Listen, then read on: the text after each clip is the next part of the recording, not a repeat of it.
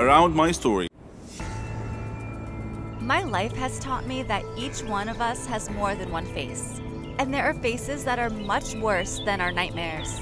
My name is Susan, and the story I will tell you needs to understand my reasons before judging me.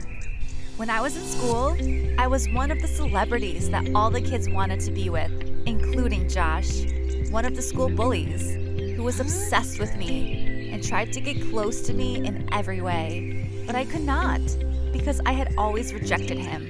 But also, this was not my reality, which I hid because my family was very poor, and I was embarrassed to show them to my friends or to anyone. And at that time, I became in relationship with my friend Max. And Max was one of the boys that I could call the idiots of the school because he was very mean, and the rest of the students were surprised that I chose him. And despite this, all the students, even the bullies, including Josh, were afraid of Max and could never get close to him, which was strange. The days passed, and I left Max. I left the city with my family, and our financial conditions turned from bad to worse. And one day, when I was leaving the university, a young man in a very cool car stood in front of me and smiled at me without speaking before introducing himself that he is Max, the school friend. He searched a lot until he found my address. Yes, this is strange, but the splendor of his car and the surprise of the situation made me forget everything, and then we became into a relationship again. He was very rich, and his house was like palaces. I was not mainly interested in knowing the source of this money because I knew that Max's father was rich since the school days, and this is not strange. But over time, I noticed his strange behavior. I became sure of my suspicions that there was something strange when I found a large quantity of drugs in one of Max's bags. At first I hid that, but at some point, I told him what I saw and that I knew he was a drug dealer. At that time, he was very calm and told me that each one of us has something to hide, and this was my truth. I was just a girl who had been lying that she was someone else all her life. But I couldn't bear this situation, and that's why I called the police. They came to Max's house and arrested him and his men, except for a group that managed to escape. They gave me a big financial reward because Max was one of the most dangerous wanted drug men, but I lost Max forever. Of course, it was not true love, but this does not prevent that it caused me great pain. I decided to leave all this and go back to my family, but I did not find them and received a message. My family was kidnapped by Max's men, and they asked me to come to a place on the outskirts of the city if I wanted to see them again. Everything collapsed in my mind, and I felt like I was in a nightmare, and there was no solution for me other than to listen to their words and go to that place. There, Max's men came out to me with my family in handcuffs. For a moment, I was about to cry, but I held on. Immediately, the shooting started between the police and Max's men as I told the police what happened and they were hiding in the place. At that time, a bullet hit my brother. The gangsters were arrested while I broke down. And I met Josh again, the school bully in the past, who was then one of the policemen who arrested the gangsters. The bullet that hit my brother caused his death, and I lost one of the closest people to me. But Josh never left me after that, and I got back in this ordeal. At that time, I made sure that I was stupid when I rejected him a long time ago and chose a fake face, just as I was fake too. I am Emma, 23 years old. My life seems very normal.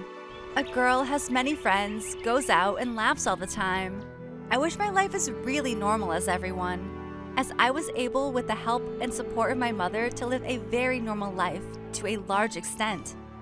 Lama and Mary are my best friends, and they are the two who know the problem that I suffer from since my childhood. Now, I've been dealing with the situation simply because I get used to it, but I have been going through different periods in my life, times when I really feel that I love food and eat happily, and feel the pressure of eating, and sometimes I hate eating in a terrible way, but I cannot stop eating. And what happens to me when I eat while not desiring food, it is very ugly, disgusting, stressful, and also vomiting. After that, I will have to replace this food because I am hungry again, and it may happen again, and I keep repeating this. Then I reach this condition. I have to stay at home for a period of up to a whole week. Mary and Lama used to spend with me most of the time. We used to play and laugh and watch movies, and they tell me what happened in college. James was the person I liked the most to go to college to see him, even though I knew that he did not notice me at all. I kept watching him from afar and wanted to give him some of my food and share it together, but I never thought that I could take a step. Even though coincidences used to bring us together outside the university and we would meet in more than one restaurant, I would love to go with Lama and Mary and always eat there. Despite all these coincidences, he never noticed me or even caught his attention. And one day, I saw James with a girl from our university. They were very happy together. I felt very sad, and I asked Lama and Mary to take me home. And I kept crying all day until I slept while crying and even forgot to eat. And this was the first time this happened to me, because this day, my mother was not at home. And when she came back, she came to check on me in my room, but she found me unconscious and called for an ambulance quickly. I woke up after 3 days in the hospital, and I could have died if my mother had been late for a while. I was very upset with myself that I wasted all her tiredness and effort with me over the past years because of my anger at a person who does not know that I exist in life at all. I forgot that I have a rare disease and that I can't stop eating. Otherwise, I might get a big problem that could lead to death. My mother was the only one who got my back since I was a child and kept trying to find a cure for my illness. She was helpless and very sad the moment when I woke up. The bigger problem now is that it did not stop at the problem of craving for food, which is impossible for me to stop. I am now a patient with heart disease. I saw the doctor saying to my mother when she was broken down, and this is one of the many problems that naturally occur because of my illness. My condition now is much more difficult than before. I am prohibited from excessive movement, travel, and swimming. I am forced to eat all the time. Although food has never caused me a problem with weight, my life has become more difficult, and my mother has to take extra care of me.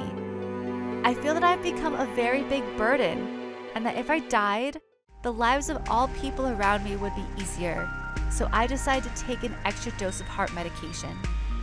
My plan would have worked if my mother didn't notice that and forgotten about me even if it was half an hour. Unfortunately, she noticed that my condition was getting worse and took me to the hospital, and they rescued me at the last moment, and I had a new life.